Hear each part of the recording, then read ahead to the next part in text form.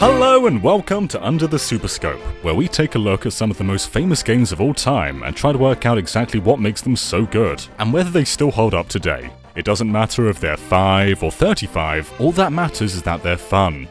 There are tons of great games out there in the wild, but only a few are truly masterful. A Link to the Past is one with such a pristine reputation, but in a world with the franchise has over a dozen more entries, and this particular one has a sequel, is A Link to the Past still one of the best games ever made? Well, let's find out. But first, let's examine exactly what The Legend of Zelda was before A Link to the Past. The Legend of Zelda was the adventure game. You're plopped into an open world with no direction, and the puzzle is to navigate, to stumble across dungeons and find secret paths, and basically become a master of this world. And I think it still mostly holds up. Every screen has a purpose, and it wasn't afraid to let the player work things out on their own. In a sense, open worlds regressed after The Legend of Zelda, and relied more on building sandboxes to hold linear missions than allowing the world to be the mission. But when it comes to dungeons though, Zelda 1 is all combat. Sure, you'll push a block or bomb a wall, but in most cases, all you'll be doing is clearing a room of enemies. And with the vile, over-the-top evilness that are the Wizrobes and Darknuts, that's not always easy. Link can only move in a 4-directional grid too, so you'll have to be really precise with both your attacks and your movement.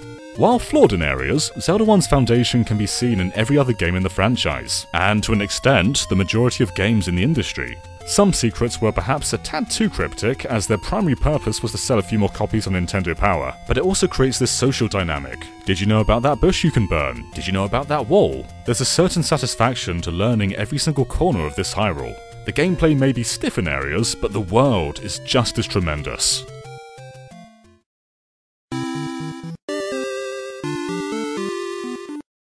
Next, we have Zelda 2, something with a slightly lesser reputation. Much like Super Mario Bros. 2 and Castlevania 2, Zelda 2 didn't play it safe and went against many of the key fundamentals of its predecessor. For one, it was a side-scroller.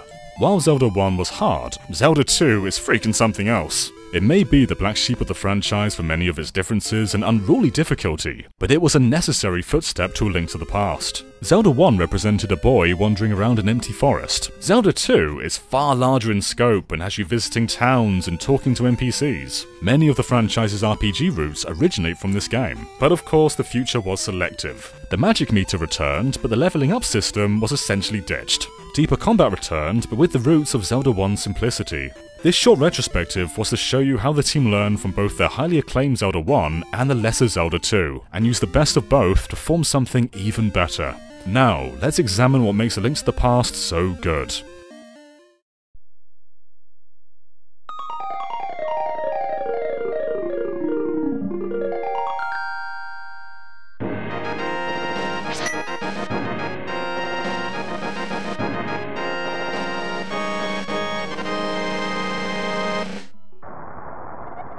Immediately, A Link to the Past shows us something neither Zelda 1 nor 2 told us directly through text. Story. Sure, all games have that scrolling backstory, but as soon as we start A Link to the Past, we're contacted telepathically by Zelda, telling us something's gone horribly wrong and she's trapped inside Hyrule Castle.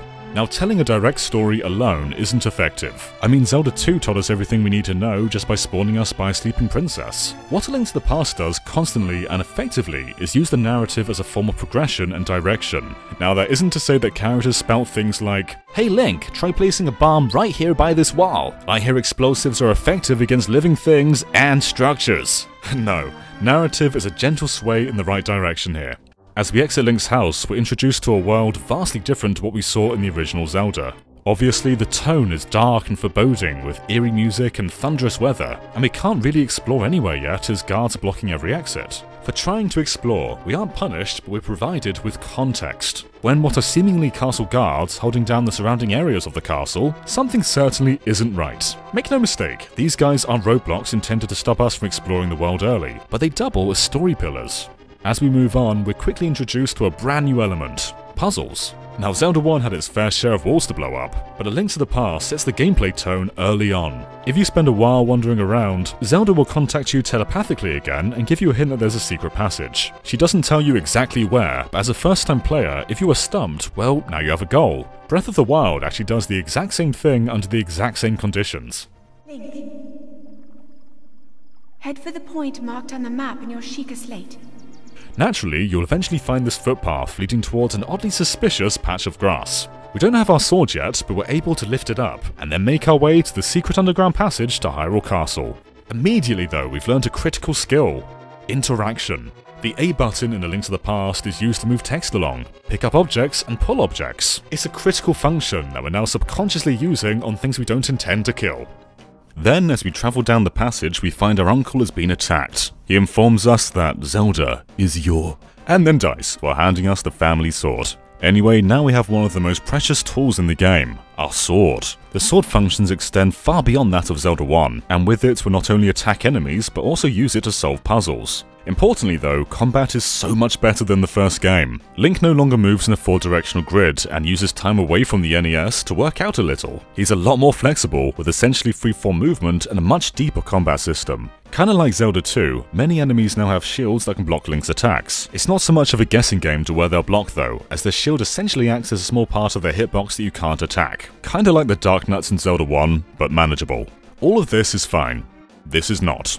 The game gradually eases us into this, with the green soldier showing up alone on the screen at first, and then another appearing just moments after. Iteration is very important when teaching mechanics, as we need the space to learn what we can and can't do. If we were thrown into a room with 5 of these guys, it would be somewhat overwhelming. Even games famous for their difficulty, like Dark Souls, ease you in with low-level enemies on one-on-one encounters. What this encounter also tells us is, if we had any doubt, the castle guards are certainly up to something.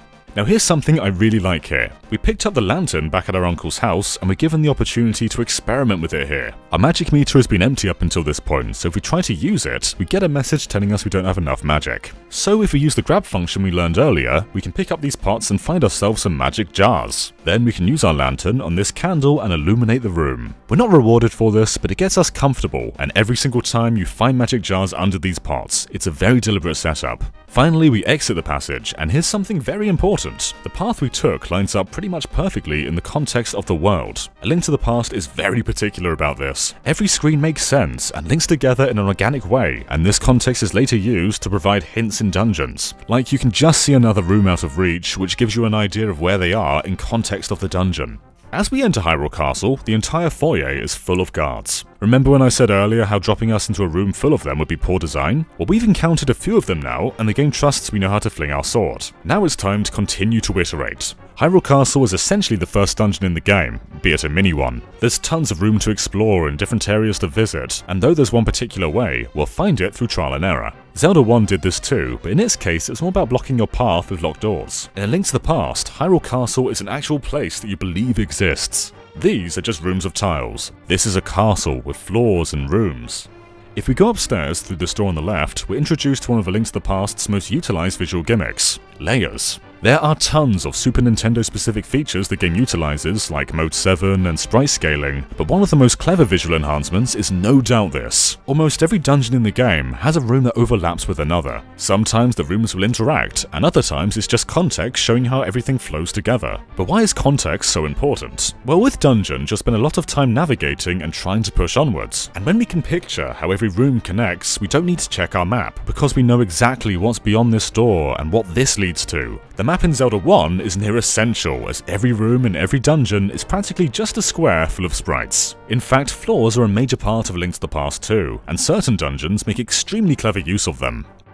Now we're introduced to the concept of locked doors, and to ensure we don't get confused, both the enemy with the key and the door are right next to each other, so you can't miss them. From here on, the game's able to get a lot more flexible with this concept, as just like with combat, it needs to make sure you know what you're doing first. Interestingly, this enemy is actually blue as well, which signifies that he's a higher class than the weaker green ones. Again, we're facing this guy in close quarters one-on-one, before being exposed to far more of them.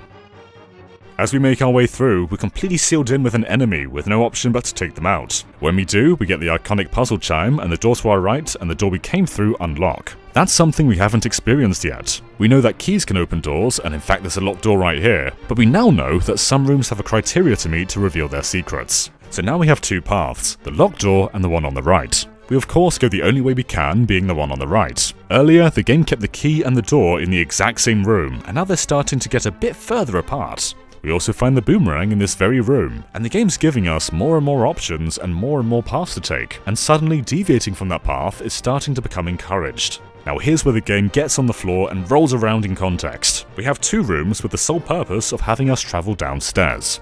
Did we need these? Not really, but it's again evolving the narrative. Zelda is being kept in the castle's dungeons, and we're witnessing it all firsthand without a whisper of dialogue since we entered the castle. Now just before we go and help out Zelda, we're met with an entirely new enemy. And as his weapon is long-ranged, you may want to try out that long-ranged item you just picked up. You don't need to though, you can lob pots or just time your sword swings, and that's kind of an interesting thing about items in Link to the Past. Many boss fights in particular don't revolve around an item like they do in later games, but the items can make them a hell of a lot easier. So depending on your playstyle, you may never really use much of your inventory, or you may rely on it the majority of the way. Once we've saved Zelda, she tells us there's a passage on the ground floor, and as we make our way back, we find a little shortcut which, again, uses the game's layers. Zelda is essentially a key for this segment. Later dungeons need a big key to open major doors, but with Zelda, we can work together to push this monument and slip away. This may be why the puzzle chime doesn't play, but either way it adds so much to the atmosphere. Now we get another instance of hardware enhancements, lighting. The original Zelda had dark rooms like this too, but it was either pitch black or fully lit. Now in A Link to the Past, Link can cast his own light source or illuminate the room using his lantern on the surrounding torches. This is actually the first instance where we're given a contextual use for the lantern. The boomerang is for long-range combat, the lantern is for granting light. It makes sense that we don't face guards down here and instead battle rats and bats. This is a hidden passage that guards don't know about, and enemies work around this context. We're also facing them in different ways as they move around at a very different speed to the castle guards. In this short opening dungeon, we've learned exactly what A Link to the Past expects of us from navigation, combat, and puzzle solving. We know every key action, and mostly from our very own perspective, we know the story. Hyrule is being taken over, and even the princess is now in hiding. Now here's where the training wheels come off, and we're introduced to something very similar to the original Zelda. A fully open world with even the same music.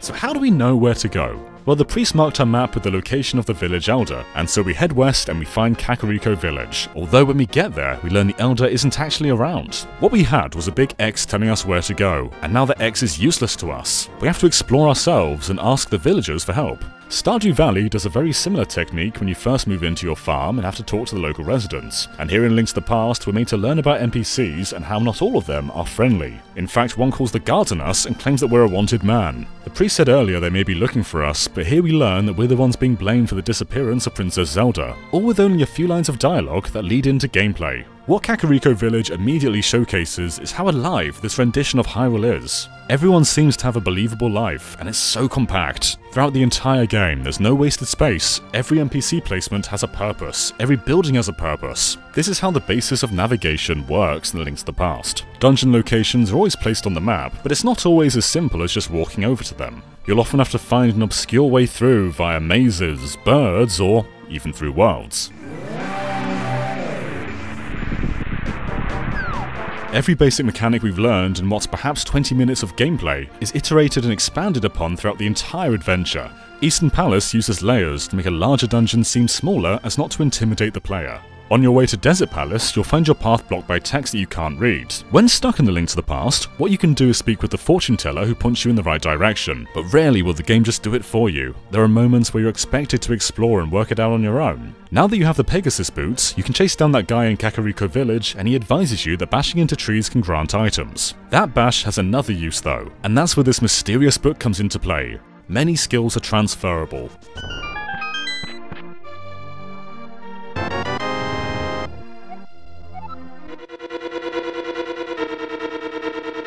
Desert Palace is interesting as it essentially combines two smaller dungeons together, and the Power Glove item we find here opens up the path to the next dungeon.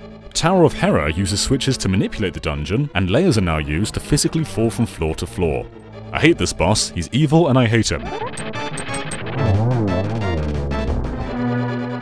Every single dungeon has a unique twist, whether it's how you navigate, how you move, or some rely around specific items. Of course, once you finish the first 3 dungeons, you're introduced to Link's Excalibur, the Master Sword. A Link to the Past adapted the Zelda lore into what it is today, fully explaining what the Triforce is and creating a wider continuity that even then was up for interpretation. Even melodies such as Zelda's Lullaby and the theme of the Master Sword originated from A Link to the Past.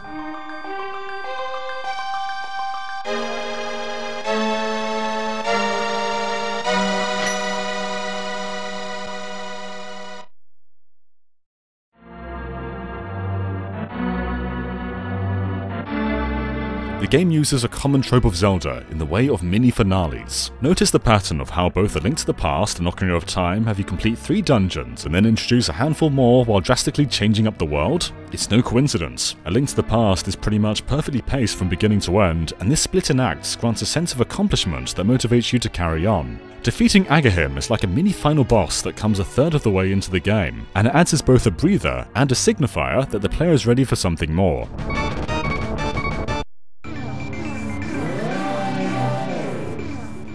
Enter the Dark World. A Link to the Past is twice as large as initially thought, and from here on in you have to manipulate your way through slightly differing structures of light and dark. Much of the Dark World is barriered off by items found in later dungeons like the hammer or hookshot, and so what you may have to do is find other ways around it utilising the Light World. It creates this invigorating balance of finding the secrets of both worlds, and A Link Between Worlds doubles down on this, where essentially every dungeon requires you to switch between both realms. Sometimes you can just stay put in the Dark World and A Link to the Past. What's interesting is you can enter most dungeons in any order. Your only barrier is the items in your inventory. It's not recommended, as sometimes you run into roadblocks where you need an item that you simply don't have yet, but it's great to have as an option and can drastically shake up repeat playthroughs. There's this really clever puzzle in the Ice Palace where you have to drop a block down from the ceiling, navigate all the way around and then push it onto a switch. It makes amazing use of the game's layers, but if you did Misery Maya first, you can just do this. There's another clever puzzle in Gargoyle's Domain, where you need to place a bomb down and throw it over the fence and onto this destructible floor. But how do we know about throwing bombs? Well, whenever you get a bomb out of a chest, it actually tells you, and it just so happens there's a chest with bombs in right here. Whenever a room gives you an item, that's a sure indicator that you'll be needing that item, and putting them in the chest here is a very deliberate way of suggesting you need to throw the bomb. Gargoyle's Domain also finishes off with a brilliant fake out, with a maiden who refuses to go outside. So you use a puzzle to expose her to rays of light, again using layers to shine light onto the room below. A Link to the Past loves layers, and sometimes A Link to the Past thinks it's a bullet hell game.